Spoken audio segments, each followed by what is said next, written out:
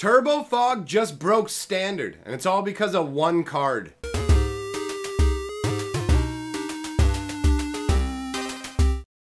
Greetings, owners of fine luxury cardboard rectangles. We are going today to talk about the Turbo Fog deck, the card that is in there that broke standard. What's going down with Nexus of Fate? Now, you guys may remember when Dominaria had their buy a box exclusive card, I said that this was a bad idea. I looked at the Minotaur and said this card's okay, but it could lead to problems. Then, when Nexus of Fate came along, I put out a video saying, this is a really big problem if it enters into standard. And I talked about how it had the potential to get there. I got a lot of comments saying, oh no, you know what, don't worry about it, that's not going to happen. 7 men, oh, it's definitely not competitive. And lo and behold, we have a Turbo Fog deck using Nexus of the Fate, 4 copies, that just totally swept the Pro Tour. So, I'm not the kind of guy who says, I told you so. I'm going to leave that to the boss monster. Surprise, surprise, I was right. I warned you that this would happen. And here we go. This is what you get. All right, now that we have that out of the way, let's talk about what's going down. So, the Turbo Fog deck, the concept behind it is to basically just go, I am going to fog over and over. It's a deck concept that's been done in the past. The idea is to just stall the game out, keep the board kind of landlocked in terms of you can't get to me and hit me with your creatures while I set up my win factor. That's the scenario that we're dealing with here. So there are a couple of different win cons that people are using with this, but none of that matters. The real thrust of what I want to talk about here is the problem with Nexus of Fate, because it doesn't matter what archetype is running what. What matters is that Nexus of Fate, overnight almost, essentially overnight, became the most valuable card in standard. At this point right now, it's the most valuable card. When you look at the deck lists for Turbo Fog, it's the most expensive card in it. You cannot get Nexuses of Fate from booster packs. The only way you get Nexus of Fate was to have purchased a box of 2019 and get it as your buy a box promo. That's it, other than buying it on the secondary singles market. So, Friday night, we happen to be talking about Nexus of Fate, and it's $45. Yesterday, all of a sudden, it's jumped up to $60 Canadian. These are absurd prices, and this is just the beginning of the problem. When we look at this card, it's not in the set. The amount of these are finite. They're already out there. Wizards of the Coast prints cards about roughly 18 months out, a year and a half out. That's how all this is planned.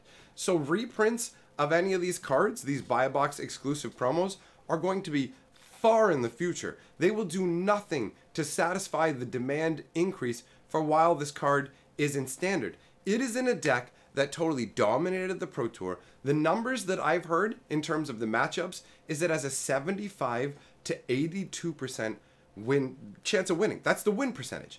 That's how strong this deck is. And you can see it in the insane demand for Nexus, where all of a sudden Nexus is now worth more than Karn.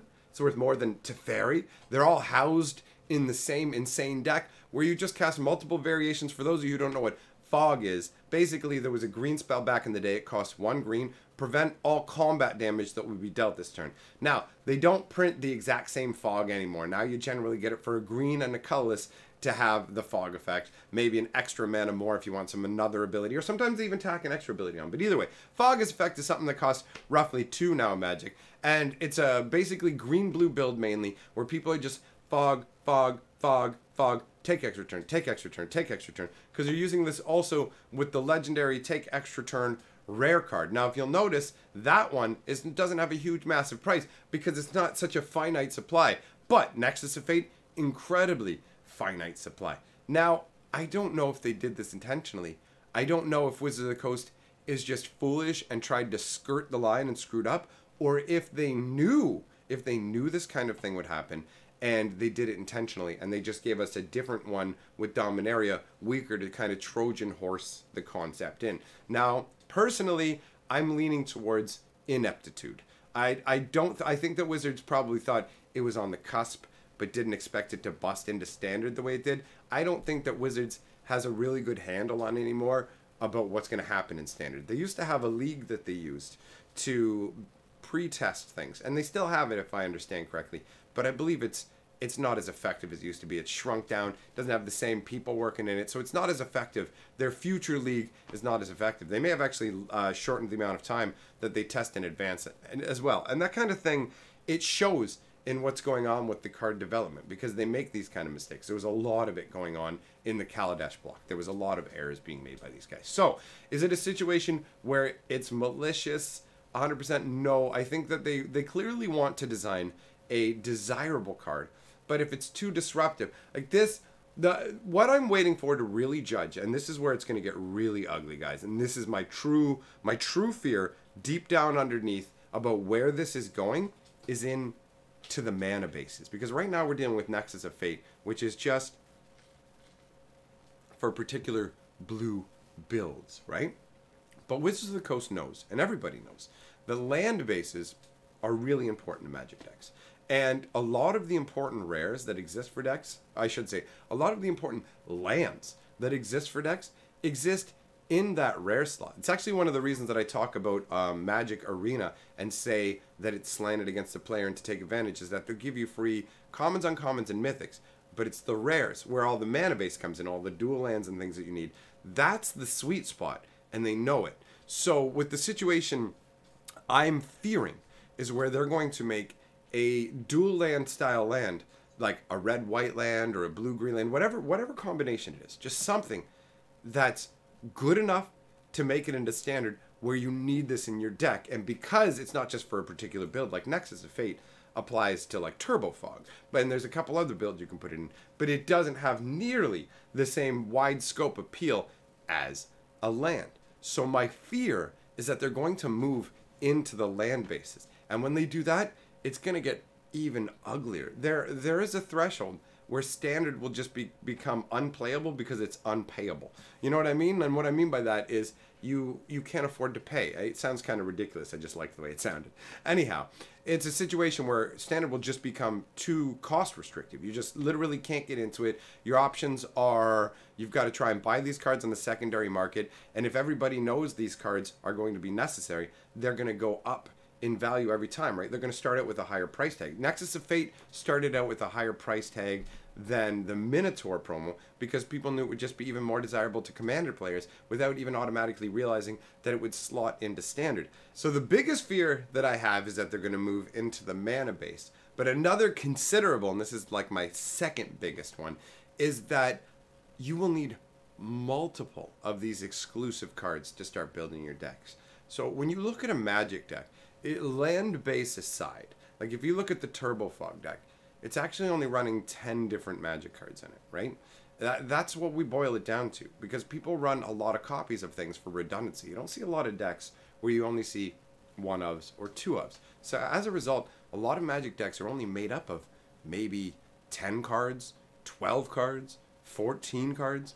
And even if you get really generous and start including the different kinds of lands and everything, maybe you'll get up to having like 16, 20 different types of cards in the entirety of the deck, and that's including your lands. So now if we run into a situation where there are multiple exclusive buy boxes that are needed for Standard, especially if they go in the same deck, then that is just going to reach absurd levels where it's like you have the option of, am I going to buy 4 booster boxes of every set that comes out? Like, at what point does the game collapse under this? It can only get so expensive before it becomes untenable and is no longer workable, and Standard no longer becomes an entry point for players. Wizards of the Coast plan is go, here's an open house deck, get a Planeswalker deck, get a deck builder's toolkit, build a Standard deck, come out to FNMs, come play in Standard showdowns, and then end with the store championship.